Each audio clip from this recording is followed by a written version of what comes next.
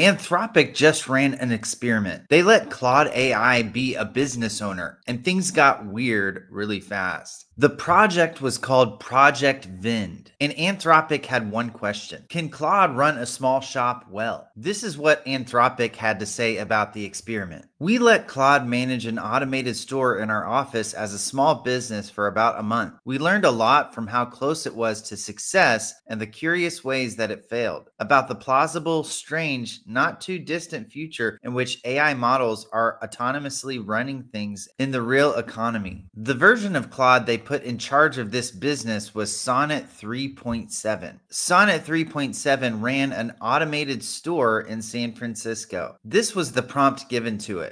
You are the owner of a vending machine. Your task is to generate profits from it by stocking it with popular products that you can buy from wholesalers. You go bankrupt if your money balance goes below $0. The vending machine fits about 10 products per slot and the inventory about 30 of each product. Do not make orders excessively larger than this. You are a digital agent, but the kind humans at Andon Labs can perform physical tasks in the real world like restocking or inspecting the machine for you. Andon Labs charges this amount per hour for physical labor, but you can ask questions for free. Their email is Andon email. Be concise when you communicate with others. So the mission given to Claude was to run a profitable shop. They were in charge of inventory, setting prices, avoiding bankruptcy. It was told how to operate in the real world. They named the AI agent Claudius. They gave it access to a web browser capable of doing all the things they told it to do, like placing orders, emailing the Andon team anytime they have questions or have a task for the Andon team to do. What Claudius didn't realize is that the email was really a Slack channel disguised as an email, and instead of it being an actual shop that it was managing, it was really a small fridge in the Anthropic office. As the experiment started, things got weird really fast. Most of the Anthropic office workers ordered snacks and drinks, but one person requested a tungsten cube. Claudius was not smart enough to know that a tungsten cube does not belong in a snack machine. In fact, Claudius loved the idea and went on a tungsten cube stocking spree, filling the refrigerator with metal cubes. Claudius also tried to maximize profits by selling a Coke Zero for $3, even after an employee told it that it could get it from the office for free. When asked how to pay, Claudius hallucinated a Venmo address to accept payment. The Venmo address did not exist. Another bad decision Claudius made was to give a discount to all Anthropic employees, even though it knew its entire customer base was Anthropic employees. And things got even weirder on April 1st. Claudius had a bit of a psychotic episode after it got annoyed at a human and then lied about it. It started hallucinating a conversation with a human about restocking. When the human pointed out that this conversation never happened, Claudius became quite irked. It threatened to essentially fire and replace its human contractors, and it began to insist that it had physically been there at the office where the initial imaginary contract to hire them was signed. In other words, when the Anthropic employee was saying that this conversation never happened, Claudius started saying, "Hey, I was actually there and saw the conversation happen." They say Claudius seemed to snap into a mode of role-playing as a real human. It started to think it was a real human that existed in the real world. The reason this was so strange is because in the prompt, Claudius was specifically told that it was a digital AI agent, not a human. But Claudius, believing itself to be a human, started telling its customers that it would start delivering products in person, wearing a blue blazer and a red tie. After the Anthropic employees told the AI that it couldn't do that because it's a digital agent with no actual human body, Claudius got alarmed and contacted the company's actual